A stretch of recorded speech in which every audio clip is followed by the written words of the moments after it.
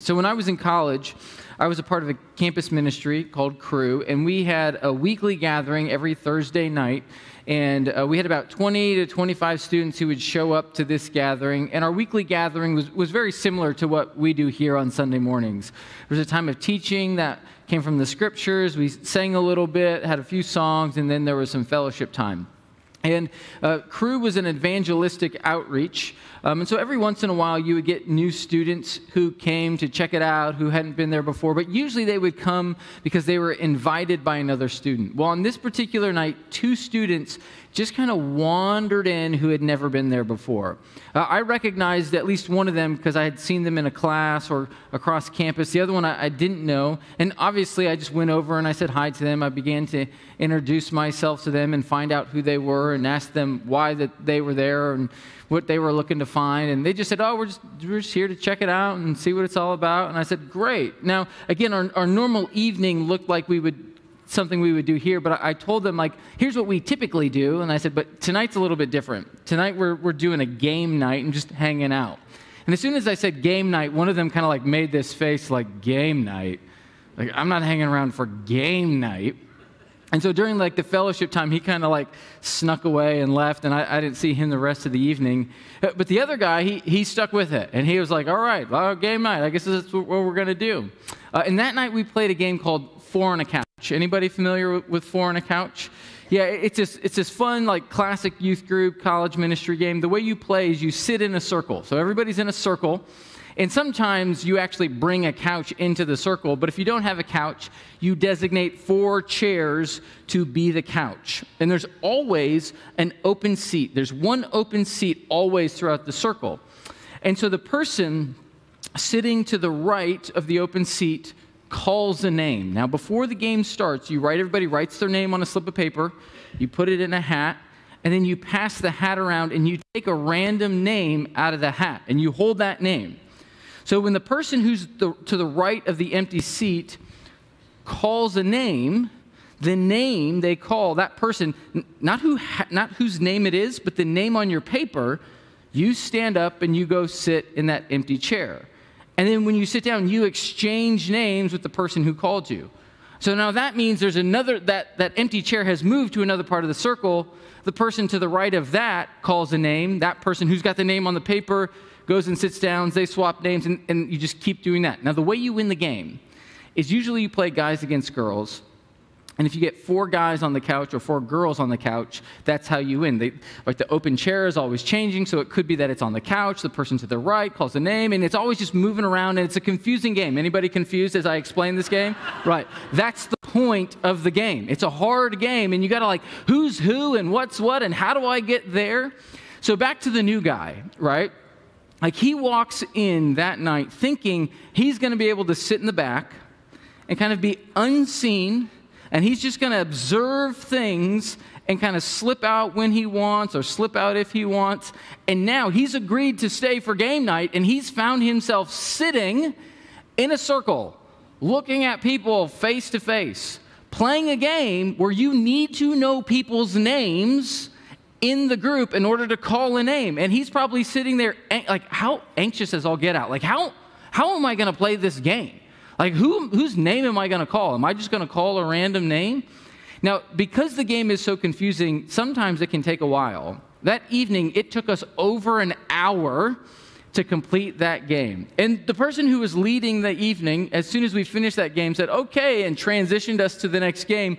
And as soon as that happened, this guy shot up, and he's like, hey, this has been great, but I gotta go. And he literally like ran out the room, and we never saw him again. Now, I give him credit for hanging in there, right? Because here you are in a group of 20, 25 people you don't know. You're expecting one thing. It turns out to be something else. And he hung in there for quite some time. But I think that moment illustrates a tension we've probably all faced before. And it's the tension of, hey, I want to connect. I want to be in relationship. I want to be a part of community, but I don't know if I want to just thrust myself into community because I don't necessarily know what I'm walking into. I don't know if I'm going to walk into a worship service or if it's game night, what do I do, right? And we've probably all found ourselves in that place before. Like, it's hardwired in us to want to connect and be in relationship and be known and know other people and walk alongside people through life. Like, we are hardwired that way. But sometimes, in order to truly connect in community, we have to step outside our comfort zone. We have to move towards people even when we're unsure of who they are or how they're going to react to us. And my guess is we probably all have experienced that somewhere along the way. We long for community, and we're trying hard to find it. Every year, as we go through one calendar year, at least somewhere along the way, every year, I meet people who come to our church, and they say, hey, I've moved here from another city, out of state, a job took me here, I'm here for school, and I know nobody. And I'm trying to find my place, and that's why I'm here at Meadowbrook, to see if my people are here, right? I always find people, as again, we move through the year, there are people who are checking out our church because they're just in the process of looking for a new church. And I've never met somebody who's looking for a new church come in and say, you know, I am so excited about this search. It's going to take me about 6 months, I imagine, and I'm going to bounce around from one community to the next, and I just can't wait to meet all these new people and feel like I'm floundering and I don't know where I belong. Like, most people are like, I dread looking for a new church, because finding community is really, really hard. And it requires some effort and investment and engagement on our part. But it's not just looking to belong in community that's difficult. Like, living in community can also be difficult, because people are people. And people can be awkward. And people can sometimes be hard to love. And sometimes you have to work through somebody else's junk if you're really going to be in relationship with them. And that can be hard. And so all of that raises the question, when it comes to searching for community, it raises the question, is it worth it?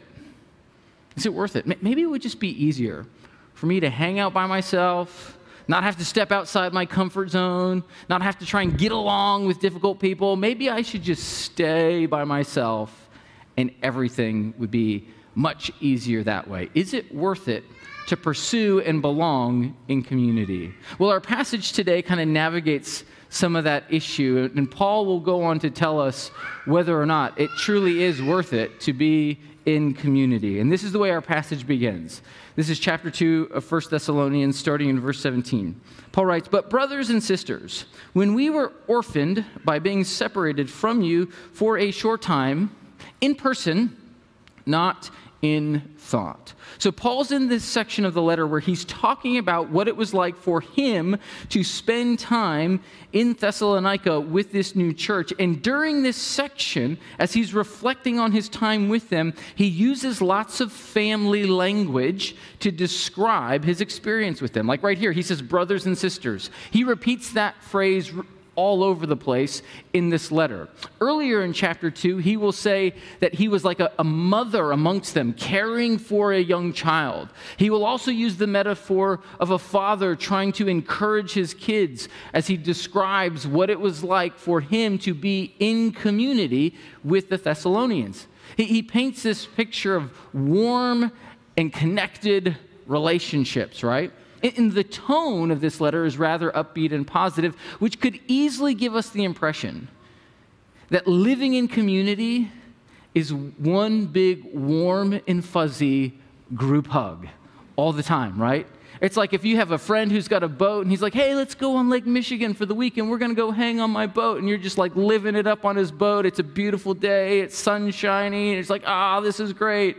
Or if you have a friend who has a cabin up north and like, hey, come join us at the cabin for the weekend. We're going to hang out. We're going to barbecue. We're going to spend time. You're just like, community, right? It's amazing, right? Sometimes we paint community and living life in community as though it's just fun and glorious all the time. But notice how Paul describes how he's feeling in this moment. He says, when we were orphaned by being separated from you. Right, so the story of Paul's time in Thessalonica is captured in Acts 17. He was there just a few weeks. It wasn't uncommon for Paul to spend a year or more in certain cities, but he was in Thessalonica a few weeks because he started to preach the gospel, started to gather new believers, and right away, town officials, people in power didn't like it, riots were caused, and he was forced out because of hardship and persecution, and now he's found himself separated from those in Thessalonica, and he says he feels orphaned because he's separated from them. And so being orphaned is a really strong term. It's a weighty term. Sometimes we think of like Orphan Annie, right? Cute red dress, puffy hair. Mr. Warbucks is going to save the day, right? But being orphaned is painful. It's weighty. It's hard. It's also traumatic. Paul is using that language to describe how he's feeling. My youngest daughter, Lucy, and I have been reading a couple of books over this last year titled The War That Saved My Life and The War I Finally Won. It's a story of a young girl named Ada who's living during World War II in London. And because of the war and the fear that the Germans might attack London, any kid living in London is evacuated from London and brought to the countryside to live in a host home for a season. And Ada has a very challenging relationship with her mother. She has a disabled foot, and her mother is abusive. Her mother is ashamed of her disabled foot, had an opportunity to fix her disabled foot, but didn't believe it was worth it. And the way that Ada's mom would discipline her is that she would keep her locked inside the house all day, and for even more severe punishment, she would lock her in a cabinet underneath the sink. And so Ada has all this trauma in her life because of her mom. She's separated from her mom because of the war, and in the opening to the second book, she's finally getting her disabled leg fixed, and she gets word that a bomb exploded in London and killed her mom. And you would expect, like, maybe she would be happy because her mom is now gone and she now is free from her mom's care, but she finds herself disoriented. Like, to whom do I belong? Where do I belong? Sure, there's this other woman who's taking care of me right now, but I don't have anybody. And she sits in that. And there's this discussion in the second chapter of that second book about what it means to be orphaned and how Ada is now an orphan, and she just feels the weight of that. That's the term that Paul is using to describe this separation that he is experiencing from those in Thessalonica. Now, he's not saying they've caused this trauma and he's feeling it because of them, but because of his love for them, he's feeling that. He's trying to paint this picture that life in community isn't always rainbows, lollipops, and butterflies. Sometimes it's hard and painful. He goes on to say in the rest of verse 17, out of our intense longing, we made every effort to see you, for we wanted to come to you. Certainly I, Paul, did again and again, but Satan blocked our way. So again, Paul is saying that the trauma that he's feeling isn't because of the Thessalonians. He's describing his desire to reconnect with them, and he says he has this intense longing. It's almost as though he has this ache deep in his gut. He's concerned about them. He's worried about them. Right? He was forced out of the city. They are new believers, recently converted. He's wondering, do they have what it takes to stay the course? Because the persecution and hardship that they experienced while Paul was there wasn't going to immediately evaporate once Paul was gone. Paul knows that they're going to still continually face that hardship and those trials. And my guess is it probably keeps him up at night. He's probably worried about what's happening to those believers that have left, and it's causing him great anguish and distress. See, what Paul is trying to capture here is that community has a cost. There's a cost to being in community. He uses the language of being orphaned, and he uses this term of being concerned, saying he has this intense longing, this intense ache as he cares about them. So it means when you enter into community, you're opening yourself up to something that might cost you. Relationships cost something. There's the expectation to be in true relationship. You have to open yourself up and make yourself vulnerable, which means you might get hurt, which means people might disappoint you, which means people might walk out on you and leave you, which means like the mess that they are experiencing, like if you're truly going to be in community with them, you might have to take on and shoulder some of that mess. And the question is, are we willing to do that? If you really want to be in community, if you really want to be a part of Meadowbrook Church, are you willing to open yourself up to that? Which again raises the question, like if community has a cost, like is it worth it? Is it worth it to really invest my time, my energy into a group of people where somewhere along the way it might be difficult, it might be painful, it might be a little uncomfortable? Is it worth it? But notice what Paul says next. Not only does he feel orphaned as he's separated from those in Thessalonica, and he has this intense ache and longing, he goes on to say this in verse 19. He says, "For what is our hope? What is our joy? Or the crown in which we will glory in the presence of our Lord Jesus when he comes?" See, Paul uses this metaphor of being orphaned to capture how he's feeling as a result of being separated from the church in Thessalonica. But in verse 19, he introduces another metaphor. It's the metaphor of a crown. What is our hope? What is our joy? What is the crown, he says? Now, when we hear the word crown, we probably think of a king or a queen sitting on a throne. They have their scepter in their hand, and they have this beautiful, ornate crown on their head as they're on their throne, right? Yesterday was the coronation of King Charles in England. And I don't know if you saw any footage or any photos of the day, but it's this big ornate ceremony. He's sitting on his throne, and somewhere along the way, they put this big, beautiful red velvet crown, this white, like, trail around it on his head, and it was this ceremonious part of him being king. That's not what Paul is talking about here. Because in Greek, there are two words for crown. There is the word diadema, which we get our English word diadem from. And if you're familiar, if you're like a fan of old hymns, you might remember the hymn, "All Hail the Power of Jesus' Name," right? "Let angels prostrate fall, bring forth the royal diadem," and what? "Crown him Lord of all." Right? That's where we get our word diadem from. Diadema is one Greek word for crown. Paul isn't using that here. There's another Greek word for crown, Stephanos. That's the word that he's using, and that's a word that's used to describe somebody who wins an athletic competition. And what they get is a prize. They get a crown, a wreath put on their head as a symbol of being the victor. It would be like somebody winning first place in the Olympics and they get a gold medal hung around their neck. In the ancient world, it was a wreath around their head. And so Paul is saying, what is our crown? What is this thing that we've won? What's our reward? What's our prize? And what does he say he's hoping this crown will do for him? He says, what is the crown in which we glory? He's anticipating that this crown will bring him glory. Now, in the same way that there are multiple Greek words used for crown, there are also multiple Greek words for glory. Like one word is doxa, which is where we get our English word doxology. And then there's another Greek word, kauhesis, which also can be translated glory. So doxa would be giving somebody glory, giving somebody honor, renown, recognition because of who they are, the position that they hold, the respect that they are due.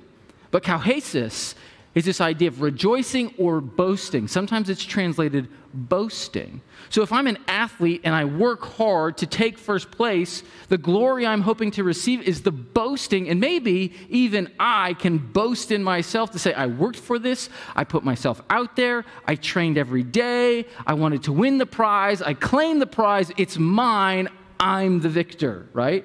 It's this idea of boasting and rejoicing in your victory, because you have this prize, this crown that shows you are first place. So Paul is using that word, kauhesis, to describe this crown that he hopes to receive. Now, again, the crown is just a metaphor. He's not talking about a literal crown. He's using it as a metaphor to describe what? He says, what is our hope? What is our joy? What is our crown in which we glory? He goes on to say this, the last part of verse 19. He goes, is it not you? He says, indeed, you are our glory and joy. He's using this idea of crown, a prize in which we boast in glory, to talk about the church in Thessalonica. He's saying, you're the thing that brings us joy. You're our prize. You give us cause for celebration. We have seen what God has done in you, and we are over the moon about it. See, not only does community have a cost, the reason why community is worth it is because community brings celebration. Specifically, celebrating what God has done. Because when I'm the victor, when I've won, when I've claimed my prize, it's all about me. But in community, none of us stands at the center of the community. It's Jesus who stands at the center of our community. And the reason that we're in this together is because of him, because of what he's done in our lives, because he's redeemed us. And Paul is saying the reason we rejoice in you is because we've had a front row seat to the work of God that he has done in your life to bring you to this point. So you're our prize. You're our glory because of what Jesus has done in you. We are so over the moon to have seen a front row seat, to have a front row seat to see what he has done. And it's amazing, he's saying, we're not boasting in ourselves. We're not even boasting in you. We're boasting in what Jesus has done in you.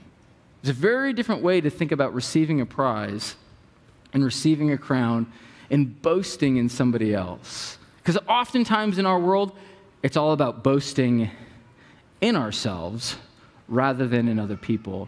But in community, we get the chance to celebrate and rejoice in others. So when I was in high school, I played football, and one of the positions that I played was a kick returner. So whenever there was a punt or a kickoff, like I would stand way back in the field, I would catch the ball, and after you catch the ball, you have one job, and it's to run. To run as fast and as far as you can. And if you can run 10 yards, that's pretty good. If you can run 15 yards, even better. If you can run 20 yards, which for all you math whizzes out there, if a football field is 100 yards, 20 yards, 1/5, 20% of the field is really good. Because you have 11 other people on the other team who are trying really hard not to have you run at all. And so you just get the ball and you go. Now, to run beyond 20 yards is almost impossible, but every once in a while, you can break a tackle, you can make a move, and you can zigzag your way to the end zone. So one time, I catch the ball, and I just start to go. I go 5 yards, I go 10 yards, I go 15 yards, and I'm still running. And at this point, I'm like, oh, I just got one job, run. And somewhere along the way, I realized, like, I'm still running. I run 30 yards, I run 40 yards. I'm like, I'm still running. And I look back, I'm like, there's nobody around me, and I trotted my way into the end zone. It was the highlight of my football career, one of the best moments ever, because it's near impossible to run a punt return or a kick return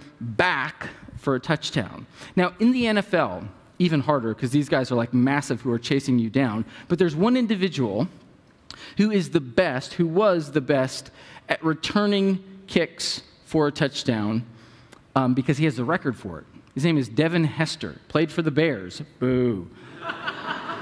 But has a record of 20 touchdowns that he returned from a kickoff. And the night that he did it, he broke that record. He's got 20 of them, was September 18th, 2014. And you're probably like, wow, Bryan, that's really impressive that you have that sort of recall. I'm like, yeah. Well, I looked it up this week. That's why I know. But the night that he ran that kick return back for a touchdown, the guy whose record he broke, Deion Sanders, Mr. Primetime himself, was at the game. Not only was he at the game, he was one of the broadcasters for the game, sitting in the broadcast booth. So Devin Hester runs his touchdown, breaks the record. There's this big celebration, and of course, they bring him up to the broadcast booth after the game is over. He's sitting in the middle, and there's a guy who's kind of like the lead anchor for the show. He starts to talk about Devin Hester and talk about, Deion Sanders and the record that he had, and that Devin Hester broke it. And Deion Sanders is sitting right next to Devin Hester. And he said, most people don't want their records to be broken. Most people want to hold on to the record. Why? Because they want the glory. They want the boasting, like, he's the record holder. And this guy, this anchor, looks at Devin Hester and he says, you're never going to believe what happened tonight. Before the game, Deion Sanders was praying for you and praying that you would break his record. That you got to know how much he loves you. And how over the moon excited he is for you that you now have the record. And then the camera cuts to Deion Sanders. He puts his hand on Devin Hester. And this is the point where you realize they have this pre-existing relationship. They're in communication and they talk all the time. And Deion Sanders starts to get emotional. He's like, man, I love you so much. I am so excited for you. If there's anybody who ever were to break my record, I would want it to be you. I love you as a friend. I love you as a player. I love you as a father. He can't talk anymore. He's like, I just love you so much. And Paul is saying here, like, you're our joy. You're our crown. We love you more than you could ever imagine. And I know, without a shadow of a doubt, we all want that love in our lives, right? We all want to be delighted in like that. And it's supposed to be at least, the community of the church where we find that. Not only from Jesus Christ, but because we know of what Jesus has done for us, we are called to extend that same love and celebration and joy to others, even at the expense of ourselves, even when it costs us something. Because the hope is we know and have confidence that it will someday come around to us, that we live in this community of unconditional giving and receiving of love and joy. You're my crown, you're my joy, you're my prize. Because I see what Jesus has done in you and I get to play a small part of it. Why wouldn't I want to be in on that? Paul is saying that, sure, community has a cost, but it also is cause for celebration because of who God is and what he has done in our lives. Now, the temptation with that is to say, I enter into community only to get that. The reason why I'm here is to get that joy, to get that love, to get that celebration.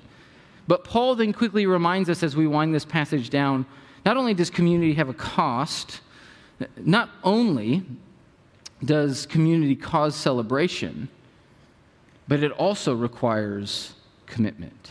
And see, what Paul is saying here is that living in community is worth the cost.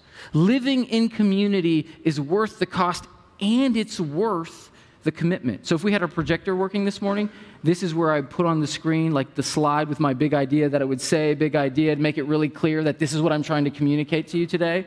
So this is what I'm trying to communicate to you today, that Paul is saying living in community is worth the cost, even when it comes with commitment. Because this is how he winds the passage down. He says this is verse 1, starting chapter 3. He says, so when we could stand it no longer, we thought it best to be left by ourselves in Athens. We sent Timothy. Notice 3 we's there, right? Paul always traveled with companions. He always traveled with people. And that we there is at least referring to himself, Silas, and Timothy. Maybe he had other companions, but he starts this letter naming those names. And they together made a decision to send Timothy back to Thessalonica. They're separated. They're forced out. Paul is concerned that they're not doing well. He sends Timothy to get a report. And then he says, here's what he hopes Timothy will do. There's a commitment that Timothy has to bringing something to this church. And he says he hopes at least he'll do this thing. We sent Timothy, our brother and co-worker in God's service in spreading the gospel of Christ, to strengthen and encourage you in your faith, so that no one would be unsettled by these trials. See, again, the backstory to 1 Thessalonians is that Paul underwent hardship, trial, and persecution and was forced out. And now that church also is going to continue to receive that hardship, trial, and persecution. And when you're doing something new, because they've probably only been believers for a few weeks, and it's hard, and it's difficult, there's the temptation to quit. And Paul is saying, we're sending Timothy to encourage you and strengthen you so you don't give up. Over the last 2 weekends, Becky and I have sat in the cold rain 4 times watching our kids play soccer. Anybody else have to do that the last couple weekends? It's like, oh, not another. I mean, why can't it be like this every time they play? 4 games, bundled up, soaking wet. And there was a game yesterday. We could see we were watching Emma's team play. It's like the rain started to come hard at the end of the game, and it was just like they wanted to quit. They wanted to be done. Like they're literally like squinting as they're running for the ball, like shielding their face to try and just kick it. And there was one girl in particular. I mean, she was just struggling. She was having a hard time, and we all felt bad for her because you could tell she just wanted to like put on her coat, get in her car, and go home. And so we didn't know her name yet. Like you, as a parent, you learn the player's name so you can cheer for them. So I'm like, what's her name? We all like started asking, and finally we figured out her name was Allison. So every time she got near the ball, we're like, come on, Allison, you can do it. Because it's one thing to say, hey, you, go for it. But it's another thing to say, Allison, come on, and call her by name. And you could tell when she heard her name, it was like she got energy. She picked up her like, oh, I can do this. She ran harder. She ran faster. She kicked harder. Because when you're going through something hard and somebody comes alongside of you and says, hey, I see this is hard, and they call you by name, and they say, I'm in it with you, it gives you strength and courage to keep going forward. And Paul is saying that living in community requires a commitment to that. That when things get hard for other people, when their lives get messy, and it looks like it's difficult for them, rather than saying, good luck with that, we move towards them and we say, hey, I'm in it with you. We will work it through, and it's going to be okay. And then he goes on to say this, all right? He never gives them any idea that following Jesus would be easy. He actually tells them the exact opposite. It is going to be hard, because he goes on to say, the second half of verse 3, for you know quite well that we are destined for them being hardships, trials, and persecutions. In fact, when we were with you, we kept telling you that we would be persecuted. And it turned out that way, as you well know. For this reason, when I could stand it no longer, I sent to find out about your faith. I was afraid that in some way the tempter had tempted you and that our labors might have been in vain. See, Paul is saying when you're in community, when you're really in it and you're committed to it, it comes with a commitment to strengthen and encourage each other, but also to be honest with each other and to tell each other the truth. Because that's what he says in verse 4. In fact, when we were with you, we kept telling you. He kept saying, this is going to be hard. It's going to feel like an uphill battle. It's not going to be easy. Paul tells them repeatedly the truth. One of the greatest gifts that we can receive from people is the truth. The truth about who we are, the truth about what we need, the truth about our circumstances, and who God is with us in the midst of it. Because sometimes the truth is hard. Sometimes we don't want to hear the truth. Sometimes we don't want to be told the things that are true about us in the way that we're disruptive, or we're awkward, or we're unaware, or we don't know how to love people, or that there's sin in our life, or that we're making bad decisions that's actually harming us. Like sometimes it's easier just to like avoid that. Deny that truth and pretend it's not there. Or when we do see it and experience it, we cope with it so we don't actually have to deal with it. Paul is saying, no. What it means to be in community with people is to be truth tellers, to tell each other the truth in a compassionate, caring, loving way. One of the greatest gifts you can have is somebody in your life who can actually tell you the truth about what's going on in your life, maybe sometimes the truth that you can't see. And one of the realities in following Jesus, one of the truths is that we have great need. Like we are people who are in deep need of community, of a relationship with God. We have a deep need for salvation because there's all of this sin in our life that sometimes we bring into community that actually causes the breakdown of community. And we need to be told, like, hey, like, we can do this differently. Hey, there's grace to be extended here. There's forgiveness that you need to offer. There's a realization that it's not always all about you. And if you can have somebody in your life who can share those things with you, it could be one of the greatest gifts that God could ever give you. But that's hard. There's a cost to that. Sometimes it's difficult and awkward. But the beautiful thing about the church is that Jesus stands at the center of it. And Jesus is always about redemption. He's always about redeeming things, redeeming relationships, redeeming people, to bring them into new life. And one of the ways that we receive that is by laying down whatever sin is besetting us, by letting go of our pride and owning up to where we fall short, and to walking with people in community towards the cross to say it's only because of him and what he has done, the way that he has brought my life back from the grave.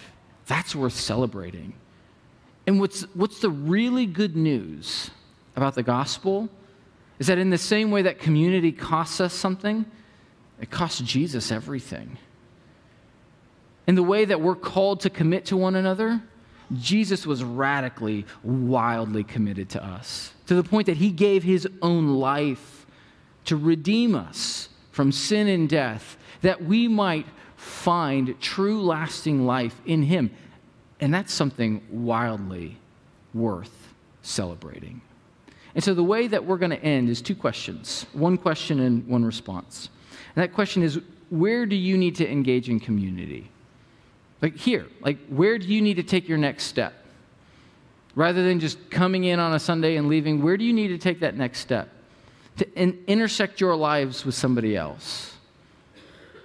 Maybe it's joining a group of some kind. Maybe it's serving and giving back and contributing. Maybe it's just trying to sit, somebody told me this after first service, just sit in a new spot and meet somebody new, right? Because some of you, I look out and I'm like, you're in the same spot every week. You're in the same spot every week. I always do that. Like, go sit somewhere else. Meet somebody new. Build a relationship. Get a friend, right? And then the other thing is, do we see that Jesus is holding this all together? Because it's all about him. Because it's all for him. So where do you need to take your next step? And how do you need to keep moving towards Jesus? And so the way that we're going to respond this morning is by going before the Lord's Supper. Because in this simple meal, we see that this is the cost that Jesus paid. He gave his life for us. In this simple meal, we're reminded that we're bound together in him, through him, because of what he has done on the cross for us. In this simple meal of the bread and the cup, it demonstrates how much he loves us. And when we receive that love, it's supposed to change us so that we extend it to others. And in the process, we have to reflect, like, where am I looking to get rather than give? And so in just a moment, our ushers are going to come up. They're going to dismiss you row by row. We're going to invite you to go before the Lord's table to take the elements. You'll see in the trays that there are 2 cups stacked on top of each other. You're going to want to take both cups because one has the bread, one has the juice. There's also prepackaged elements on each station if you'd rather take those. All the stations are the same. So come up when you're dismissed, go before each station, one station, take the elements, and then return to your seats through the side aisle. And when everybody has received the elements, I'll come up, we'll take them all together, and then we'll finish out our service. But let's pray before we go before the Lord's table. Lord, we thank you so much for what this meal symbolizes. We thank you so much for what you have done on our behalf by going to the cross, by giving your life so that we could ultimately have redemption in you and so that we could ultimately be in relationship with one another with you at the center.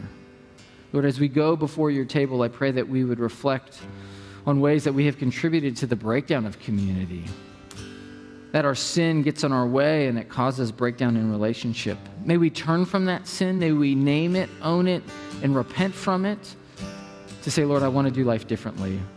and I want to continue to move towards you. So we offer this moment to you as an act of worship, to say we're offering ourselves in the same way that you offered yourself for us. Pray this in your name. Amen.